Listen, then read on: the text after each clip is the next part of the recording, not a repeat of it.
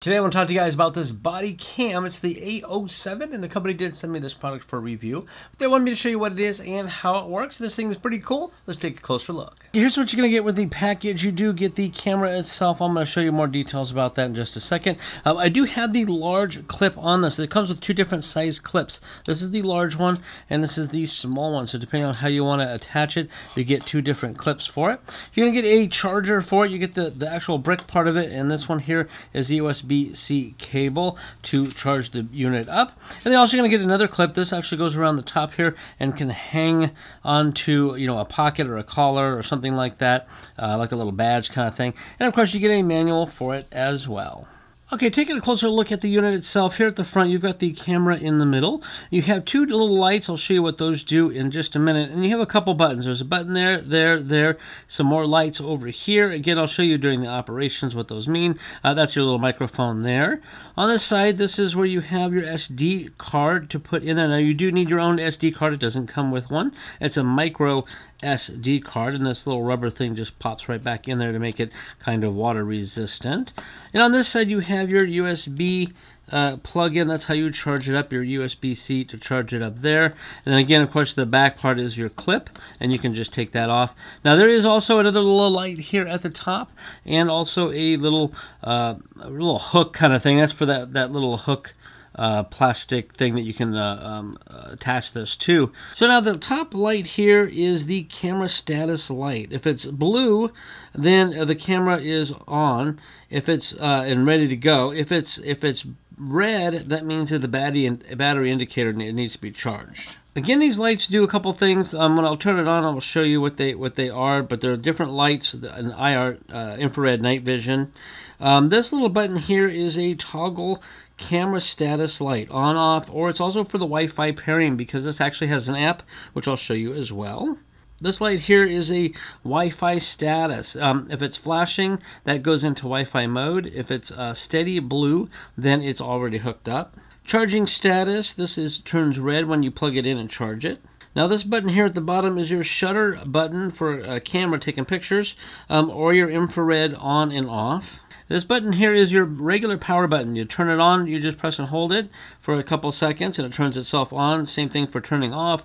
But now once it's on, if you press the button, it starts recording. And press it again and it turns it off. So I'm going to go ahead and turn this on. I'm going to press and hold this down for a second and it turns on. Right there is the indicator light. It beeps, telling me that it's ready to go. That's ready to go. Now if I press the button again to hit record, it's going to record the video, and you can see that it's flashing, so that shows you that you're recording video. I'm going to press it again to stop it, and it vibrates too. It's a beep and a vibrate. This button is the shutter button, so I'm going to press it once.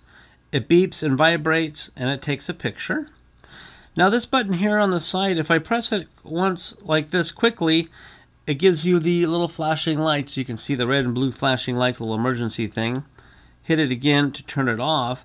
Now if I press and hold it down for a couple seconds, that's what turns on the Wi-Fi. Okay, I'm going to show you here on the side of the screen. Once you go, you have to get into your Wi-Fi system, and you're going to hit the Z07 and some numbers here. So I'm going to hit that to connect. Now once it's connected, you're not going to get internet service on your phone, but once it's connected, you'll see that this turns a solid color, so you're ready to go. Now this here is the app itself. I'm going to hit this plus button, and it should find the camera and automatically pull it up. So now you can see what the camera sees, which is my other camera looking down at it. Here, I'll push this up here so you can see me. Hey, there you go. So now we have a bunch of things on here. Now on the screen itself, on the app, you can see that there's a power button at the top middle. The top left is an exit, your battery indicator, Wi-Fi. Down toward, of course, you got the monitor in the middle. And then you've got down here at the bottom left, you have the camera for video. And then you can change it to photo. It automatically changes that, and you can see the difference in there. It goes from one to the other. Now if I hit this icon down here at the bottom right, you'll see it comes up with settings. Now there's a lot of settings to this thing. So you can change your resolution of your video. You can see it's a 2K 30 frames per second is what I have it now, but you can also get a 60 frames per second as well with lower quality, but you can get a lot of different options there.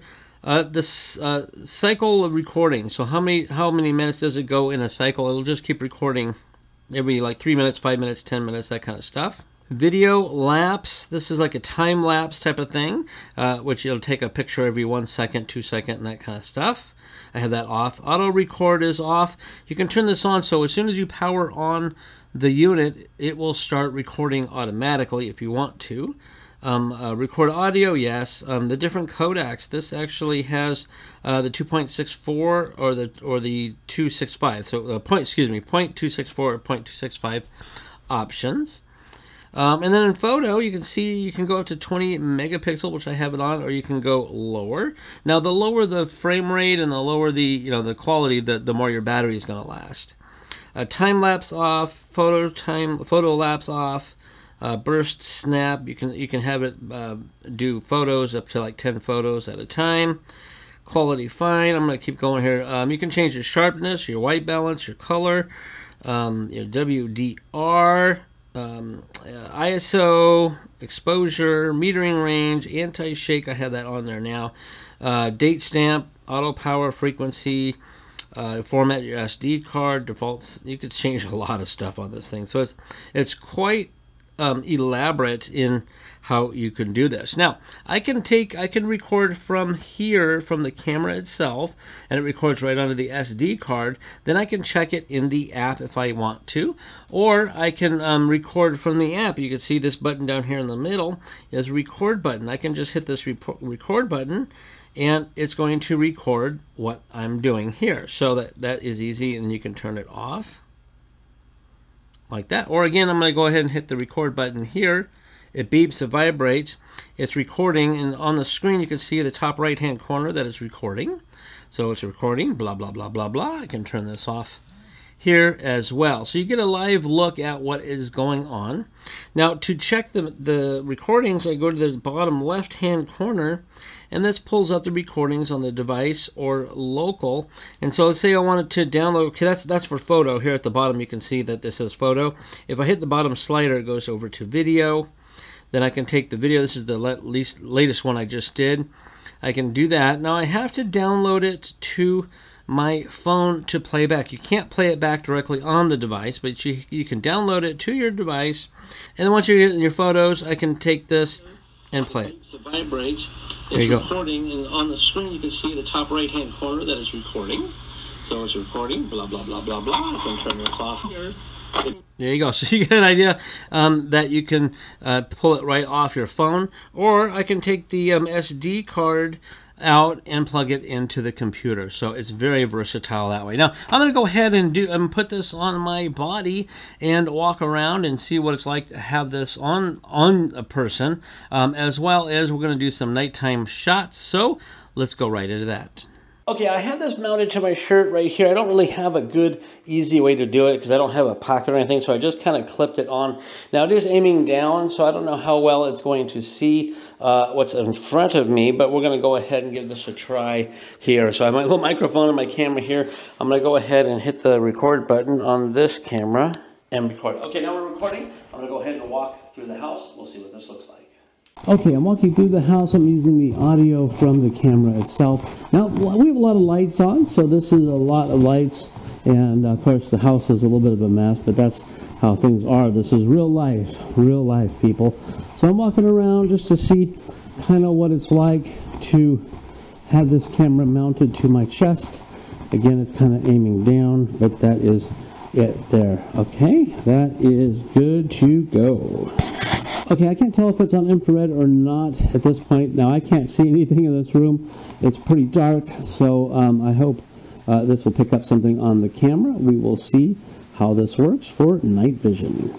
So there you have it, a detailed look at the A07 body camera. A couple of things that I noticed when wearing it, does have quite a bit of shake. I had the anti-shake on it, but it still is not that stability, not like you're used to with the other brands of like action cameras. It's not really an action camera, it's more of a body camera. Again, this was just sitting here on my shirt. I don't have it attached to a pocket or anything that's more stable, so that might make a difference there. And then the night vision, it did work. I wasn't sure if it was on, but it automatically turned on, which was pretty cool, and you can see a lot inside. Now, the quality of that is degraded a little bit through night vision because these little sensors and little cameras don't do very well at night anyways, but it still picked up a lot of stuff. You can tell what things are.